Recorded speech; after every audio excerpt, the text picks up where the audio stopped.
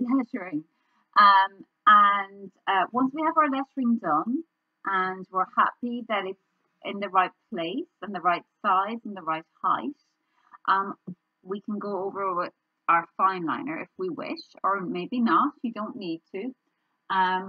But what I'll do is I'm rubbing out all the lines around it. So I'm rubbing out all of the boxes, the grid lines around it. Now, what I'm going to do next is I'm going to make our perspective lettering, or our perspective lines that are going to come back from the name to make this lettering look 3D. And what I want to do is kind of get a central point. So I'm pretty sure that the length of my page, I think, is 42. So I'm going to mark a halfway point, 21 centimeters up here. Now, if you have it on a loose sheet, you just fold it in half and mark it like that. But a lot of you are doing this in your sketchbooks, so you can just measure it. And I'm a little bit down from the top of my page. Maybe, I guess, if we're going 3 centimeters from the bottom, it probably is good to go 3 centimeters from the top as well. And that makes it nice and balanced, okay?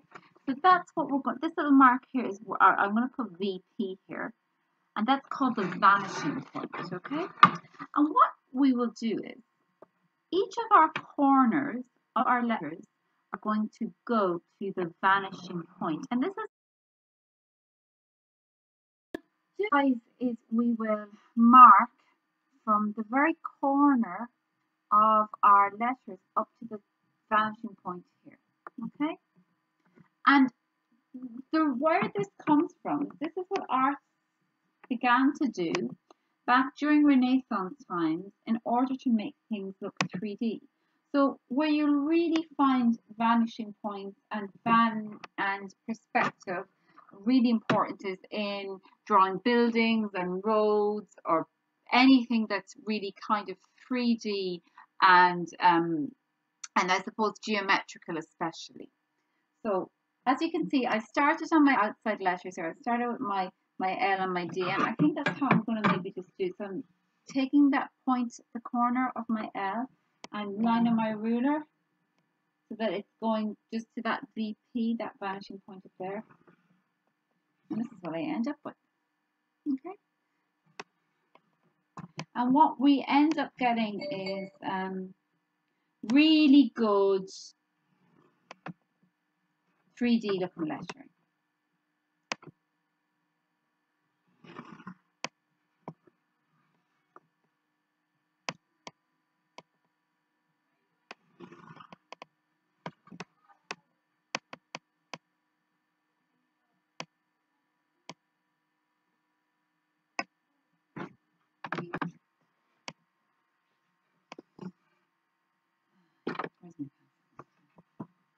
Okay, so I'm bringing my eye up here.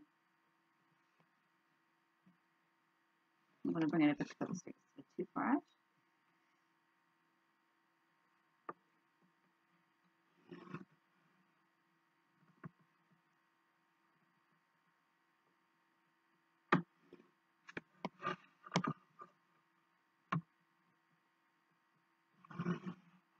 That N is kind of so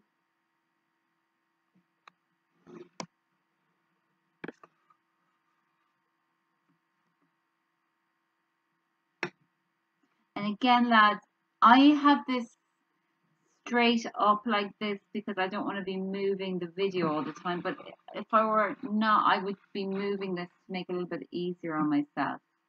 And also, you know, I haven't anything underneath this, which is not a great idea because the bumps are coming through a little bit on my drawing. So keep a sheet of paper underneath your drawing, or if you're doing it in your sketchbook, that's even better. So with the D, I'm just going to take it from here.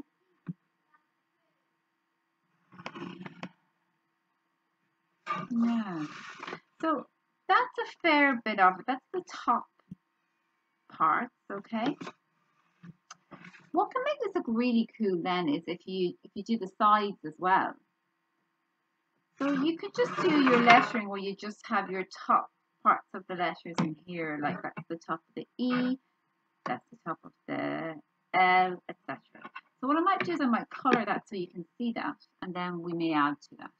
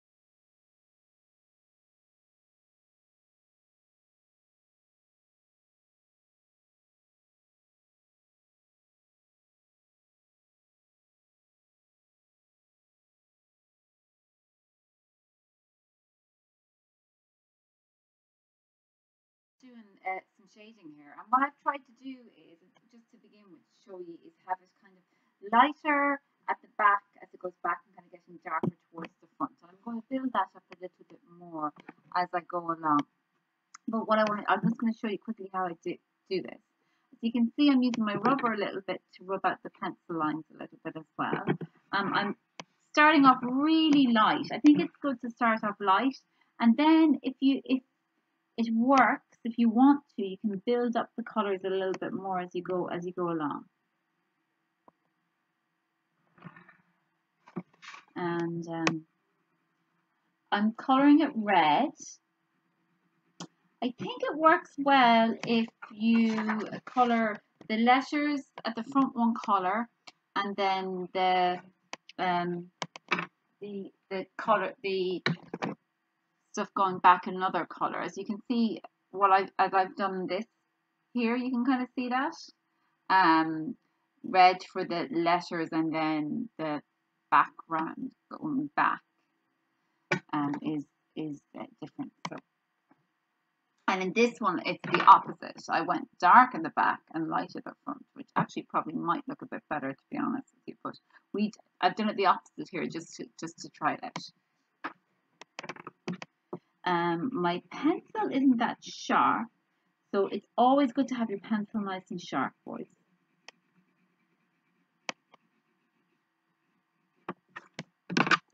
And just, you can see I've done everything in kind of a pink. Then I'm going to really lightly go over it because I want it really to be a red color, but I'm just using the pink to lighten. Darker at the front here. And then lighter going back. Think about what color you're using. What would you like the colors to be? Your favorite, something to do with your favorite football club? Would you just like it to be different tones of your favorite color? So you think about that as well. I'm going to rub out some of those lines a little bit now that I've got that down. I'm going to go over that with my, I like to do this, I like to kind of get rid of the pencil line and just go over with my colour and pencil.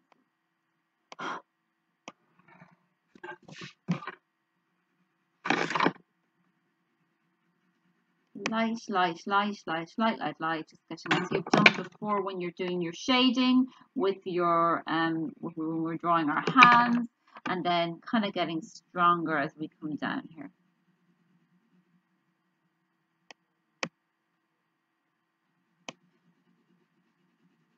Now, to do for the moment. So what we're going to do next is, the A doesn't have a kind of a decent stem to go up. But if I drew an A that had a little square at the top, that would work. But not in the, we haven't done that in this case. So I'll show you what we're going to do now. The next thing we're going to do is we're going to draw our the side. So that's kind of going to go up like this. So this is going to be the side part. So with something like the D, it's a funny, with the A, it's kind of easy because you've gotten the bottom letter here. So the bottom here. So what we just do is we join it up. You can probably see here though, I actually can't draw that line the whole way up because it's going over my letter. So I just draw a little bit there. Just, okay. And when I start coloring this in, it's going to make a little bit more sense to you. We'll try with the N again. You can see here, I'm going right down to the bottom, and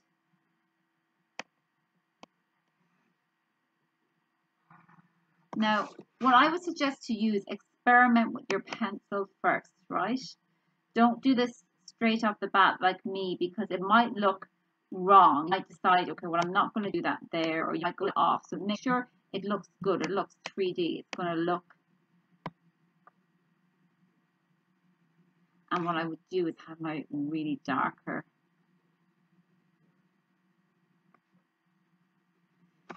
red inside here.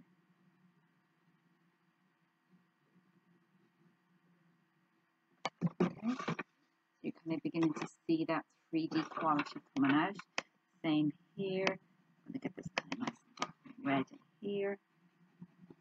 Kind of what I like to do is kind of keep it darkish around the edges, like the shadow being cast, and then kind of a little bit lighter in the middle. I'm going to maybe use my circling motion here just to make that look kind of nice and smooth.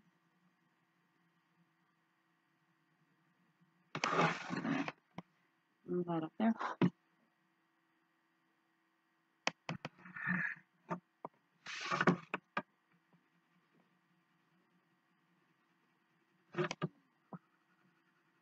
Still going to get a bit lighter going up towards the back though as well. So we want to show that too.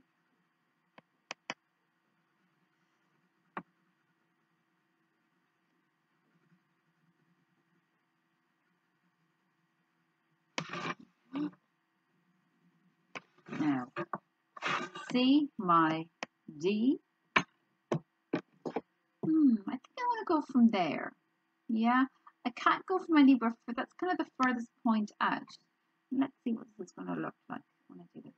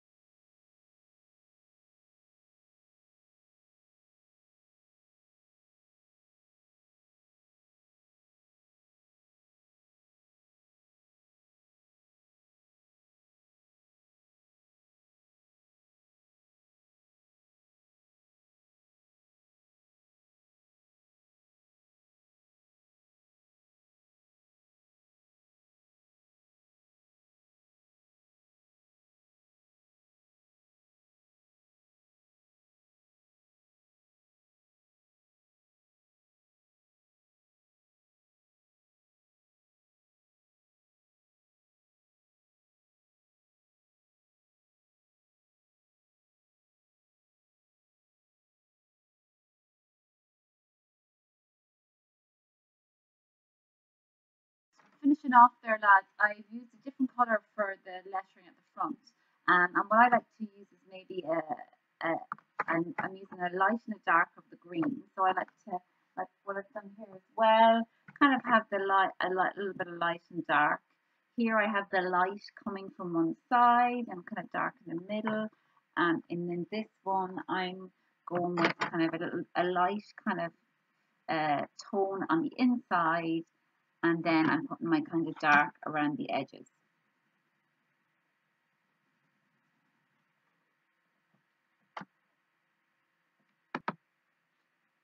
I finished off most of the different lines. As you can see, the inside one kind of dark. So you saw the top ones I did here from the top stems, and they're light, and then you can add in these extra ones if you wish. Okay,